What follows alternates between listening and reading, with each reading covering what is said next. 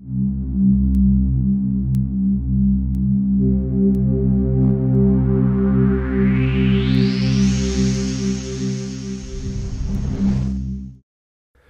everyone, I'm Jason Hayes, and in this video I'd like to show you how to calculate the volume of a stockpile and create a volume report in Trimble RealWorks version 10. So to get started, I want to be in my Home tab. So I'm just going to click on Home, and then I want to bring some points into here using the Scan Explorer tool. So I'm just going to click on Open Scan Explorer. Now, I already have points in the project, but this allows me to go in and quickly bring in points from a specific area. I'm just going to show you the list here. I could bring these in from here, or I could also click on the key plan and select points to bring in from there. But in this case, I'm just going to use Station 1. I'm going to open the Extract Points tool. The option I'm going to use is a rectangular area. And I'm going to include all of the stations so I get the points from all the scans, and I'm going to tell it to remove any points that are on top of each other.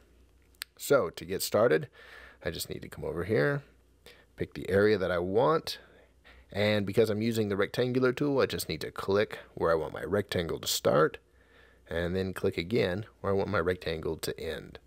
And I also want to specify a half depth.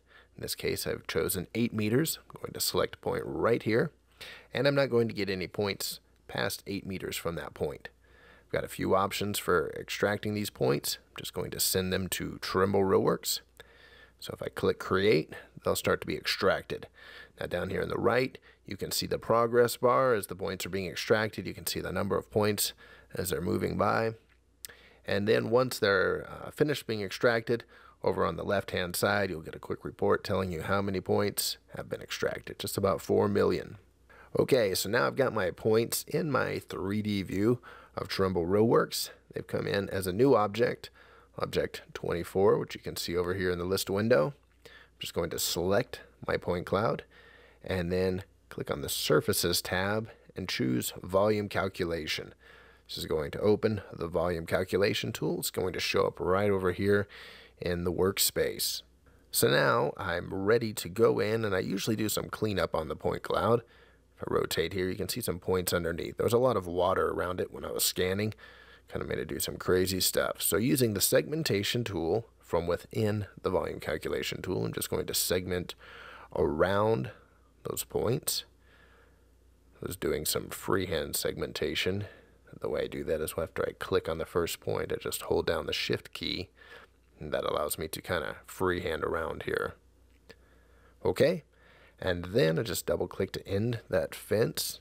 And then I can click on the End button or the shortcut key of I to keep those points in. That looks pretty good. I'm just going to close the tool. And now I need to go in and define my plane. So this is going to be the position and the direction that the volume is calculated from. So I've got a lot of options, but I'm just going to choose 3 points to define this plane. I'm going to click on 1, 2, and 3. All right, so that plane looks great. Next, I need to set the resolution. I'm going to put that at 10 centimeters. I just want to make sure that spacing's bigger than my point cloud spacing, which is no problem there. Then I'm going to click on Preview. And there's my volume. So if I turn off the point cloud, you can see these individual cubes. That was at 10 centimeters spacing. You can see that I've got a volume of 62.28 cubic meters. Got a little bit of negative volume underneath. That's the points that were underneath that plane that I defined. Click Report. That'll give me the quick preview of the volume calculation report. So this preview shows you a little bit of general information about how the volume is calculated. Then it also shows you the information about the actual volumes and some info about the areas. Now if I click on Save as RTF, it's going to save this as a rich text file format. Just need to give it a name, select a location. This location looks fine. And then go ahead and click Save. And then once the file's saved, it opens inside of Microsoft Word, which allows me to go in and do any kind of edits I want. I can go in and change the name, for example. I could change the project name, change the fonts. And then down here is the same information you just saw in the preview. And I've got a little blank area down here. Now, we could just leave it like this, but I could spice up that blank area, maybe put in an image. So let's just close this tool. Alright, so now I need to just position the point cloud so that it looks nice. In fact, maybe I don't even want the point cloud. We might just do the volume, those cubes. That looks a little bit better. And then I'm just going to position it so that it looks good, clear what's going on. Alright, that looks good. So then under the Media tab, I'm going to select this option, Capture Screen. I'm just going to click on there. It's going to do a quick save. I just need to give the name to it. Stockpile image. I'm just going to put it in the same location as the stockpile report. And then now, I'm just going to go back and click on Insert Picture in Microsoft Word. Browse to that same image. Just going to select that. Probably should have had my cursor in the right spot. I'm just going to drag it down to the bottom of the page there. All right. And there it is, a fairly nice looking volume calculation report.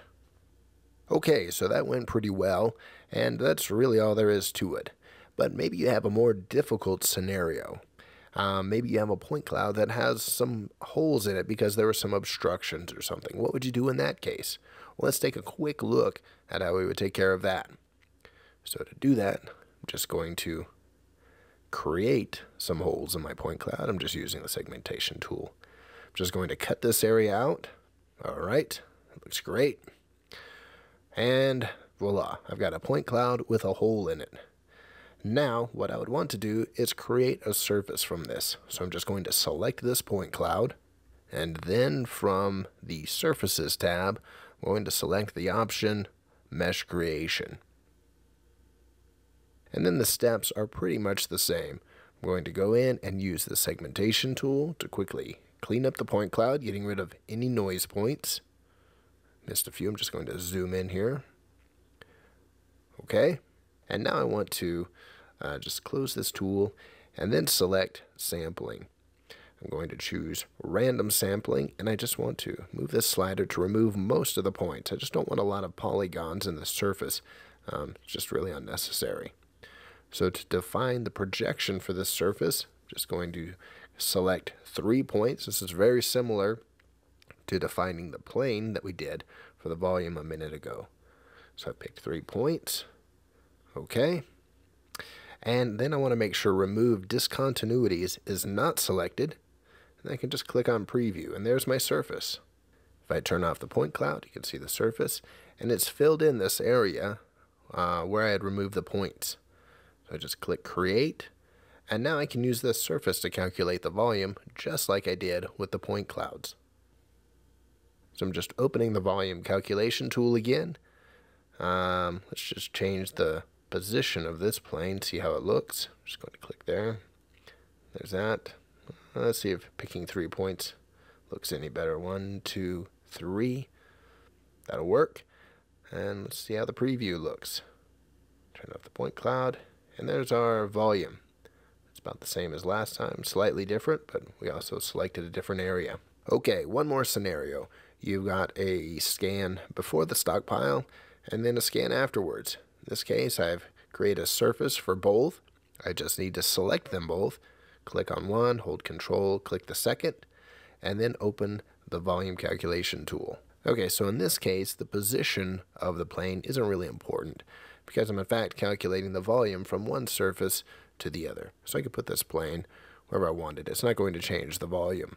Now what I do want to pay attention to is which surface is which. So in step 3, the reference is the red surface. That's going to be the one I'm calculating the volume from.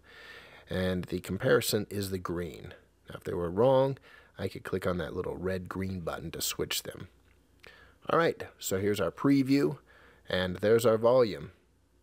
And if I turn off the 2 surfaces, there you can see the volume again.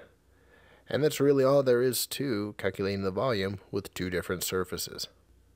I hope you found this informative, and I'd like to thank you for taking the time to watch this video on calculating volumes inside Trimble RealWorks.